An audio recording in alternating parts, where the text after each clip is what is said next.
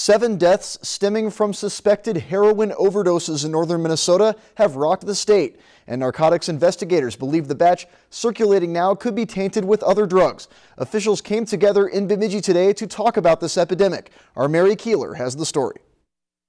This is a problem that is getting worse, and with today's more pure heroin, getting deadlier. 7 people have died and more than a dozen have survived non-fatal overdoses linked to the use of heroin in Minnesota, touching nearly a dozen northern counties, including Beltrami.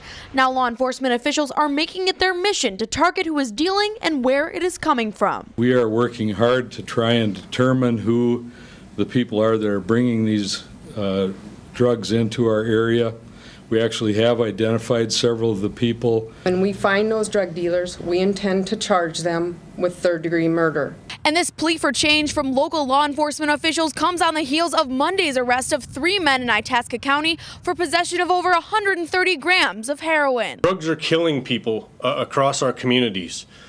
It's one of the biggest burdens on society, on our adults, and especially on our children. A reality Red Lake knows all too well as their police carry Narcan, the life-saving injection to save those after an overdose. Since January, Narcan has been used on the reservation 19 times. If it could save a life, that doesn't make a difference what the cost is. Law enforcement officers are working diligently to stem this flow of narcotics trafficking in the area.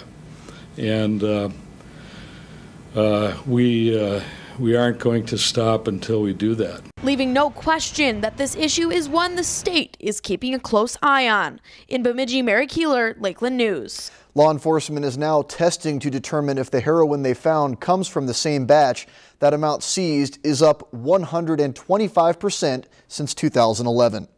If you've enjoyed this segment of Lakeland News, please consider making a tax-deductible contribution to Lakeland Public Television.